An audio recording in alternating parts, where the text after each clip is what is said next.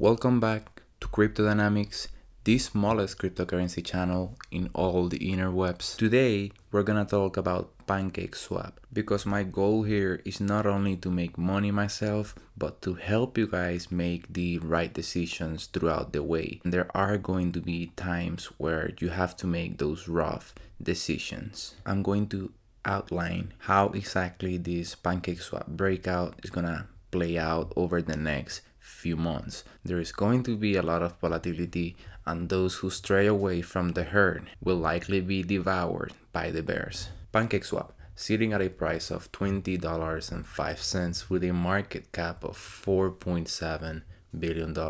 If you live in the United States, you can register to Binance US. Here you're going to be able to trade upwards of 50 cryptocurrencies, and if you're a professional trader with years on your belt, you can sign up to Bybit. You're going to get a deposit bonus, and here you can use plenty of leverage. So guys, it is currently 12:15 a.m. I put out a video yesterday saying that we had to get a daily candle closing outside of this triangle, and we have done just that, guys. Look what's gonna happen next. Now that we have a decisive breakout, we have to retest the support line. We might trend sideways for some time and retest this support line, and look at this, guys. We could even go even lower and still be outside of this symmetrical triangle. While this is obviously good, it might not cause an initial pump because we have had a single candle close above. Now we need to show the bears that resistance has become support. If we look at the moving averages on the daily time frame, we are right now above all relevant moving average, 128, 50 and 20 moving average. So the moving averages are looking good as well. And look at this volume, guys. We actually get some decent volume, and I'm expecting to see even more volume come in once we get that retest of support.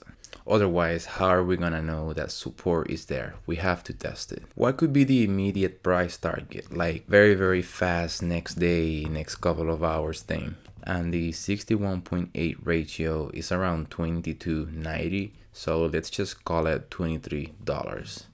We might momentarily go up to $23 and then retest support. Now this doesn't have to happen. We could just retest support right now, but if we continue higher, we're likely to hit $23 in the immediate short term. Now once we have retested support, then I think we could break towards $27, and after going above that $27 level, we could slowly creep up towards $40. And we have the ultimate price target of this symmetrical triangle, which is around $50. Now listen carefully, guys. For those of you who are still here, this is how this altcoin season is going to play out, and it's going to be very confusing for those who are new. We have Bitcoin right now, which is about to break the all-time high. Once it does, Bitcoin is going to be going up for a few weeks.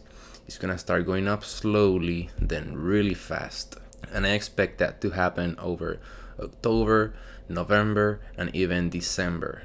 In the meantime, altcoins are not gonna be doing very well, that including Ethereum. By the year's end, around Christmas, we might have a small dip in the market. That's gonna be a good time to buy some cryptocurrencies as well. Some altcoins might start moving as Bitcoin goes up, but the majority of them are only going to take off when altcoin season begins, which is after December. It's pretty much going to be next year. Now, Pancakeswap could hit $45 before we get the altcoin season. Yes, that could happen, but I'm actually expecting to see Pancakeswap reach upwards of $120 or even more in the middle of altcoin season, which is likely going to be around January and February. You're gonna have to be patient, guys, and some people, they just don't know this, and they are gonna end up letting go of their bags, and it's going to be one of the worst financial decisions anyone could ever make. Now, if you're still here, guys, you're not gonna get this elsewhere. Bitcoin is gonna pump first, so I have allocated a portion of my portfolio towards Bitcoin. Then Bitcoin is gonna be outperforming everyone at the beginning.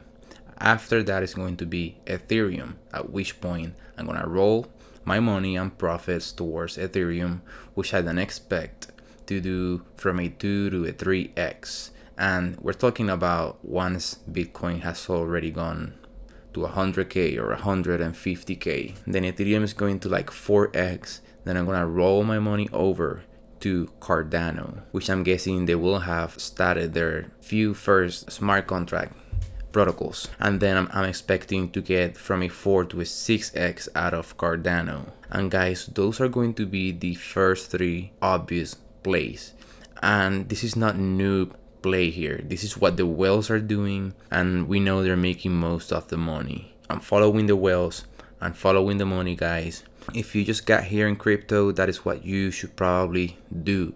If you have a small amount of money, just accumulate your altcoin now and keep accumulating. If you have a bigger amount of money, accumulating the altcoin right now is not gonna be the best option. But then once Cardano pumps, it gets a little more roomy down there as to the options that you have to put your money in.